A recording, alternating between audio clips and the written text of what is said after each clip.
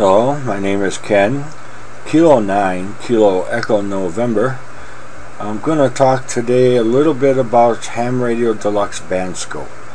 I know a lot of you people use the program basically for logging or for cat control, but very rarely venture out of your comfort zone and explore some of the other things that Ham Radio Deluxe offers its users.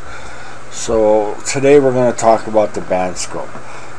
There's two ways of activating the Bandscope. You're looking at the main screen after logging. This is your cat control, and you should have this all set up and ready to go. If you take a look under the view menu, you'll have a various. If you turn that on, it'll bring up this second toolbar down here, and you can see the Bandscope listed here along with the audio grabber, audio browser and stuff. There's another way of accessing it up here from the tools. Go to tools menu, come down the Bandscope and highlight it from there. So here we got it on. Let's clear the Bandscope there.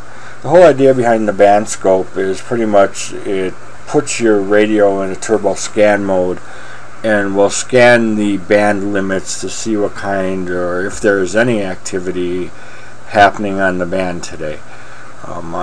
This goes for a lot of you people who are always saying that there's nothing to listen to, or you're getting bored with ham radio because you can never find a QSO. If you're doing things the old-fashioned way and tuning around and turning the band until you're blue in the face, I can understand that.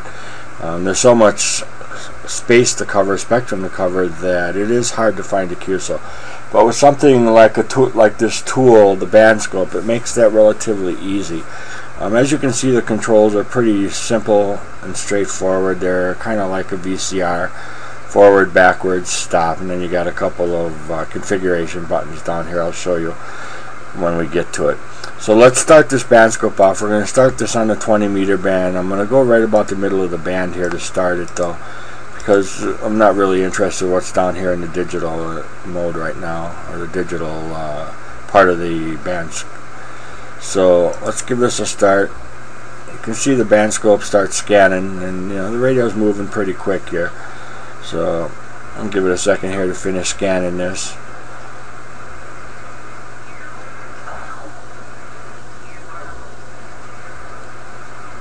As you're kind of listening, you can kind of hear the QSOs in the background as the Bandscope is passing over them. It's kind of helpful too. So here we scanned the band, and I'm just going to take your mouse over and kind of look for the high points in the spectrum here. And those high points usually represent QSOs that are happening or where there's activity on the band. Zero in on him a little.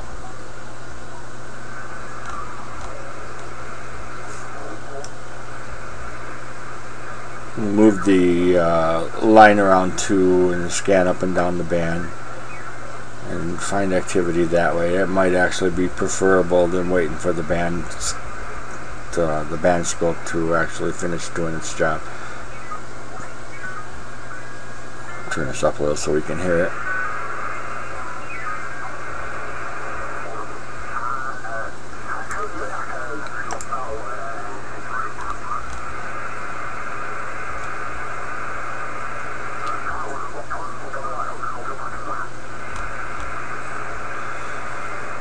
Anyway, that's an easy way to find activity on the band. Select a different band here. You can do this on any band. It really doesn't matter. So let's give a quick scan of the 17 meter band just for fun and see if we come across anything.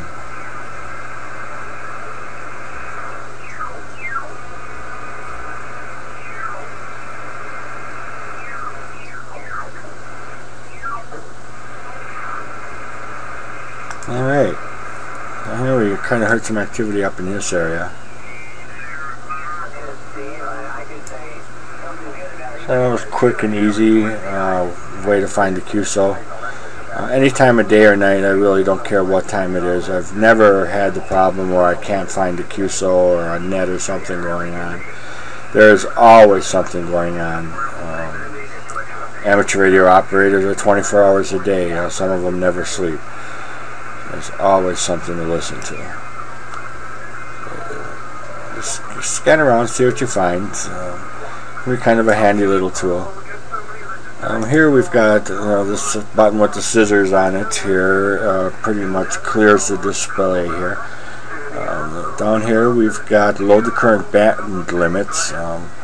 It'll make sure that the spectrum display here is within the limits of the band. Here we've got your step size, your bandscope options. You can set it to scan a certain range of frequencies and the step, or you can just change the step size here. I've got it at 250. If we slow those down to 100, you'll notice that the scope moves a little slower. And the same goes for bringing it up. We'll bring it up to 1,000. Apply it, and you'll notice that it just whips through there. I prefer right around 250, though. It seems to have the best results. It's a little slower, but a lot more accurate. So that's a personal preference. You can also set it whether you want it to do it only once and stop, or continue to go over the band continuously. You notice as the band changes each scan, your bar graphs here are moving. So let you give you an idea of where there's activity or how loud the stations are, that kind of thing. So that about covers it. I know a lot of you are already familiar with this option and think this is old news. That's cool. The rest of you, though, give it a try. Something to play with.